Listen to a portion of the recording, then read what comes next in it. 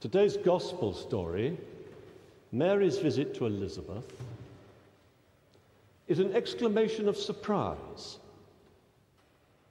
which we shall repeat at the end of this service in the singing of the Angelus. It's the first time a human voice, that of Elizabeth, speaking to Mary as one surprised, expectant mother to another, confirms what the angel had promised. Following Isaiah and Micah, whom we heard this morning, the barren one will give birth. And the themes of that little passage are haste, incredulity, the coming of the Holy Spirit, joy and surprise, as the angel had said to Mary, "With God nothing is impossible." Which brings me, briefly and with studied indifference, to myself. I was ordained priest on the fourth Sunday of Advent, 1981, in the Church of St. Mary in the Boltons by Bishop Mark Santa, then Bishop of Kensington, later Bishop of Birmingham. I don't recall the Holy Spirit asking me on that day. God, who knows you and me better than we know ourselves, would have known that my response would have been, "Can't you think of someone else?" But anyway, it happened. And on that day, the bishop preached a devastating sermon. He said that all Christians take Christ's peace to others. All are to be ministers of reconciliation. But the bishop went further, directly at me, I suppose, because I was the only one being ordained that day. He said there is a particular ministry of peace and reconciliation for those called to be the successors of the apostles. It is a ministry which carries authority, but that authority is the strange authority of the cross. There is none other. Christ sends his servants out on precisely the same errand he was sent on, which cost him everything. And the ending is to be the same, nailed to the cross with him. We are wounded people, bearing the marks of the Lord Jesus. Wounded people, the bishop said. My last 40 years have not been consistently fruitful, peaceful, forgiving, or even simply obedient. Never has the hound of heaven had to run so great a distance and for so long. I fled him down the arches of the years. I had to learn, as we all must, that I could not run my life on the basis of my own willpower alone.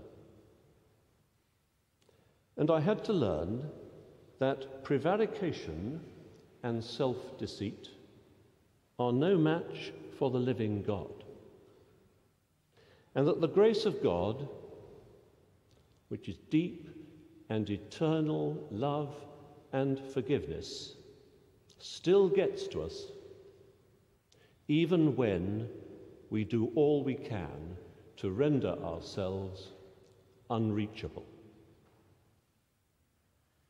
Maybe we are all a mixture of that strength and weakness, faithful to God up to a point.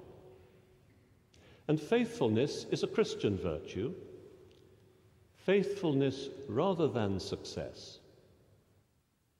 But in the end game, when all has been said and prayed and done, what matters is God's faithfulness to us, the love that will not let me go.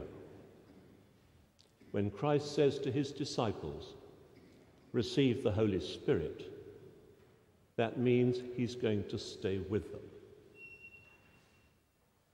It is in God's presence, which the heart can feel, though our reason stumbles, with God so forgiving and understanding that human hope prevails. We find we are not alone and never have been. The divine meets the human in all that the faith tradition provides for us, in art, poetry, theology, liturgy and prayer, and the sacraments, all the means of grace which this church reveals to each generation that comes through the door. Gratitude and hope, restoration and renewal, these are constant themes here. George Herbert, in the 17th century, in his poem The Flower, describes a flower which has to go underground during the winter. And Herbert takes us into his winter and the coming spring, and tells us what we never dared hope, that God has a garden where we grow again. Who would have thought my shriveled heart could have recovered greenness? Who would have thought? Back to Elizabeth in today's Gospel, the incredulity of it. Why is this granted me, that the mother of my Lord should come to me? And here is John Donne, in one of his Christmas sermons from the 1620s, offering hope in COVID times. He can bring thy summer out of winter, though thou have no spring, though in the ways of fortune or understanding or conscience thou have been benighted till now, wintered and frozen, clouded and eclipsed, damped and benumbed, smothered and stupefied till now, now God comes to thee, not as in the dawning of the day, not as in the bud of the spring, but as the sun at noon, to illustrate all shadows. Christmas, although we treat the story historically, because that is the way we come to some understanding, is eternal. God comes and has always come to share his life with us. The Christmas story is about God getting through to us as we are, whatever our plight and priorities might be, in the world as it is. The God of all creation knew your name before you were born, and still today calls you from the heart of eternity. Yes, eternity, eternal life, that's the level we're on. In this temporal life, we take a name at baptism, putting on the identity of Christ, who takes us with him into his eternal life.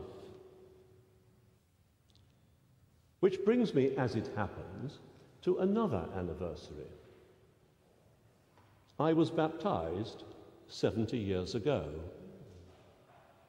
I was baptized by my grandfather, just around the corner here at All Souls Langham Place. Baptism so rarely gets a laugh here. Who would have thought it? As the moonwalker said, one small step, yet also a giant leap. I've never celebrated any anniversary before now, because our ministry is not just ours. It's the work of the Holy Spirit, and the Holy Spirit counts neither the years nor reckons the score. All, in the end, is God's harvest. But 40 years on seemed as good a time as any to say thank you. Thank you to all of you and all those who over the last 40 years have supported, encouraged and trusted me, probably more than you know.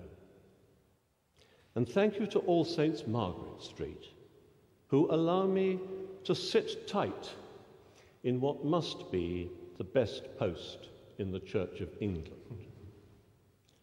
But the real reason I've hijacked this sermon to talk about myself, which we were always taught not to do, is just to add my voice and experience of God to yours, and ours to that of the worldwide church, to give thanks for the divine life we are given to share, so that, masked without, but unmasked within, we can truly wish each other a happy Christmas. Amen.